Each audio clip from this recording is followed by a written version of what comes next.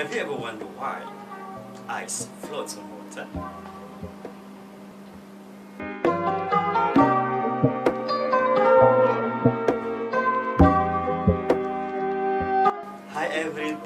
Hi guys, so selamat datang ke siri pencara Kimia. So today we're gonna learn about hydrogen bonding and also the effects of hydrogen bonding on physical properties such as boiling point, solubility, and as well as we're gonna explain about the density of water compared to ice. Now let's have a look what hydrogen bond is. Hydrogen bond is defined as a strong permanent dipole-dipole attraction between the partially positively charged H atom of a molecule and the partially negatively charged small and highly electronegative atom such as F, O, and N atom of another molecule. Let's have a look at hydrogen fluoride as example. Now, hydrogen fluoride consists of hydrogen and fluorine. So the partially positively charged H atom of one HF molecule is attracted to the fluorine of the other molecule, and the hydrogen bond is often symbolized or shown using dotted lines. Now let's have a look at the effects of hydrogen bonding on boiling points. Normally, down the group, the mass of compounds increasing, hence the boiling point is also increasing. This is as shown by group 14 hydrides. The boiling point is increasing.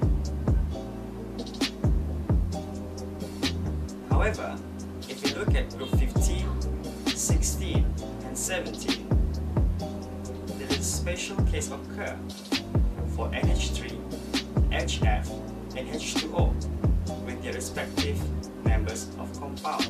Group 14 does not have hydrogen bond, hence they display a normal trend. Group 15, 16, and 17, NH3, HF, and H2O has hydrogen bond, hence they display a slightly special behavior there.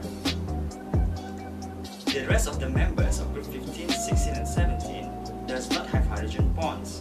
They only have van der Waals forces.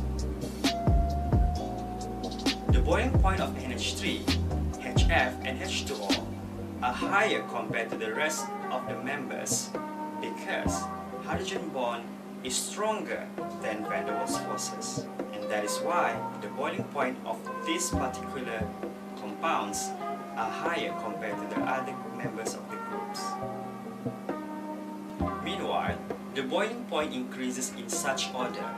H2O is stronger than HF and stronger than NH3. Now, the strength of hydrogen bonding is proportional to the polarity of the bond.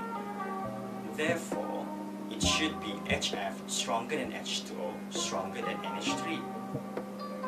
Even though fluorine is more electronegative than oxygen, H2O has higher boiling point than HF because there are 4 hydrogen bonding per H2O molecule, while there is only 2 hydrogen bonding per HF molecule. And HF has higher boiling point than NH3 because the stronger hydrogen bonding of HF compared to NH3. Now let's have a look at the effect of hydrogen bonding on solubility of some simple covalent compounds. Water is a good solvent for liquids and gases consisting of small polar molecules that can form hydrogen bonds with water molecules. For example, ammonia. Ammonia is soluble in water because they can form hydrogen bonds with water molecules, and the hydrogen bond is shown by the dotted lines. Alcohol and carboxylic acids are soluble in water because the OH groups in the compounds can form hydrogen bond with water molecules. However, not all organic compounds that contain NH2 groups or OH groups are soluble in water because as the relative molecular mass increases, the polar OH groups or NH2 groups become smaller. The non-polar hydrocarbon portion becomes larger.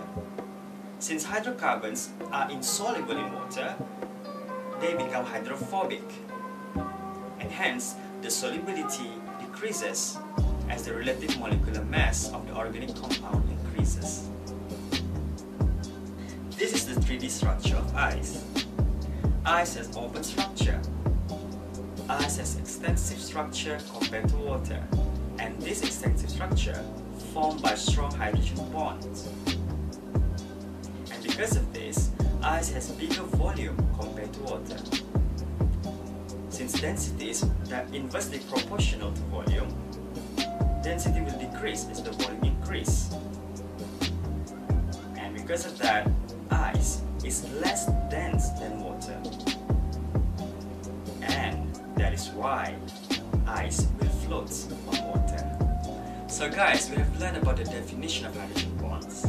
We also have learned about the effects of hydrogen bonds on boiling points, solubility, and also how hydrogen bonds affect the density of ice compared to water. And that is the reason why ice floats on water. So guys, I hope you enjoyed the video. So don't forget to like, share, and subscribe to our channel. Alright? So bye everything!